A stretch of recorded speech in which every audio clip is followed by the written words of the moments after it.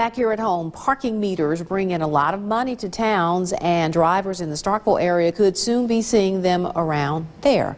The Starkville Board of Aldermen considering putting meters along Main Street and areas in the Cotton District. The board met with representatives from SP Plus during this afternoon's work session. They say the extra revenue could be used to repair streets or even build a parking garage.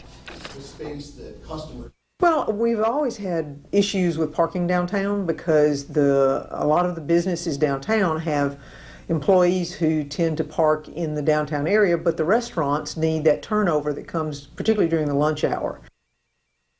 Now, the board has not officially decided whether to actually install the meters. That decision will come at a later time.